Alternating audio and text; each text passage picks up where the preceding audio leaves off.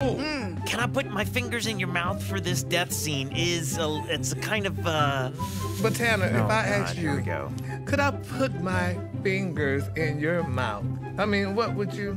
No, absolutely Why not. not? Why not? There's no reason. First off, Gary, What type of scene requires that? my Well, mouth is gonna be my mouth is Choking scene? Yeah. for my entire life and for the rest of it. My mouth has been Gary free, so it's gonna.